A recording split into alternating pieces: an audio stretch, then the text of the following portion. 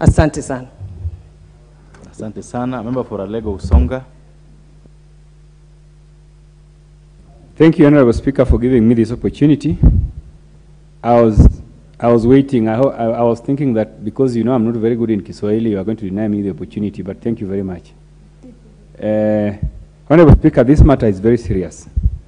And it is something which has been ongoing for a very long time. Honorable Speaker, when I was in high school, we used to hear of people called homos. And mostly, Honorable Speaker, there were students who were from urban centers because, Honorable Speaker, I went to school in the rural schools. And that time, Honorable Speaker, we used to hear they are homos, and we really never used to take keen interest because we used to fear them. But Honorable Speaker, over the years, human rights organizations have helped in promoting this practice of homosexuality and lesbianism. If you talk to people working for Kenya Human Rights Commission, you will find that there are some desks that are receiving funding from foreign bodies, and silently there are the people who are, you know, supporting people who have been found to be involved in gay and lesbianism, and they support them through court processes. And over the years, this thing is becoming a big thing, Honorable Speaker. Honorable Speaker, just to give you an example about how this thing is very serious, among the international superpowers, most of our superpowers are very soft on this matter. The US, the UK, Germany. Honorable Speaker, the former Prime Minister of Iceland was openly gay. The current Prime Minister of Luxembourg is openly gay. The Prime Minister of Serbia, Honorable Speaker, is gay. Actually, she's lesbian. Honorable Speaker, the Prime Minister of Ireland, as we talk, is also gay.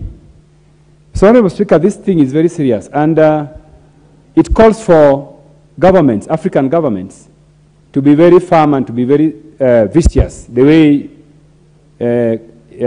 Yoweri Kaguta Museveni is doing in Uganda. And so I want to urge our government, because this motion has been presented to us by an MP in government. We want to urge government to be very serious.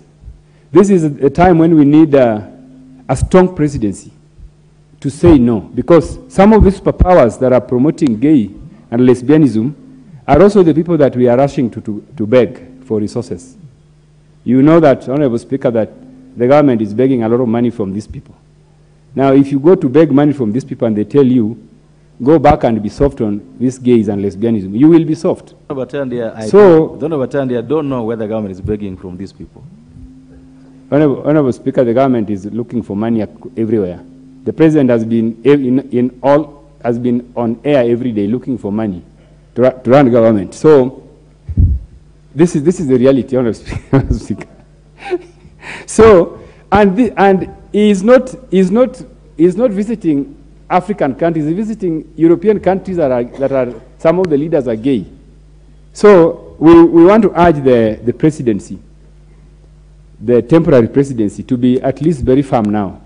Because if, for the moment that they are in power, Honorable Speaker, they might mess us up. And we might end up having a country that members are complaining about. So that's the message I wanted to pass, Honorable Speaker. This is a very important motion, which we must, as Kenyans, rally behind this issue rally against this issue of gays and lesbianism, because it's affecting us. It's affecting me. In another way, it will affect you. Because when these people, like Honorable Donya has rightly said, when these people, kids are writing letters to each other, and they're saying, I love you, you know, people of the same sex, it is something which we cannot entertain. And this is the time we don't